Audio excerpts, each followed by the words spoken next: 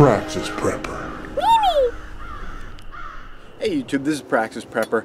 Now, you've probably all owned these kind of junky machetes at one time or another. They're just like 10 bucks or something like that at a hardware store, but you know the way they always go, is they always get kind of bent up, dinged up, doesn't hold the edge very well. They're just kind of they're a cheap tool, and you can use them, and they do the job a lot. But if you want to invest in a really nice machete that you're not going to feel like you have to replace, I would highly recommend this. This is a Kukri style blade. It is made by Kabar, and it is a Nepalese style sort of blade with the curve and everything like that.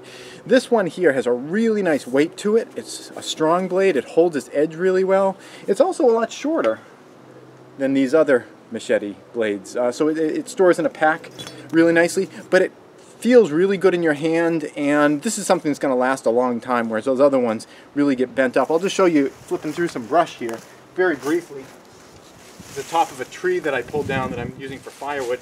But you can see, well, there's just two branches right there, and it just flips through really, really easily through all this stuff.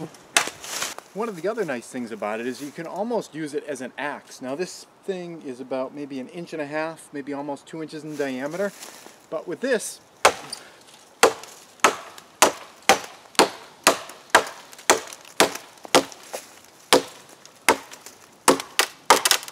there you go. So not quite as effective as an actual axe, but if you want just one tool that can do a lot of brush clearing and almost be used as an axe, the Kukri. Black birch. I love the smell of black birch. But if you're looking for a really good machete that cuts really easily through things, will hold its edge, and be something that you can keep for many years and it's not going to get all destroyed, I would really recommend Kabar's Kukri style machete. That's it. Thanks for watching. Please subscribe and tune in every Friday at 4:30 New York time for a new video.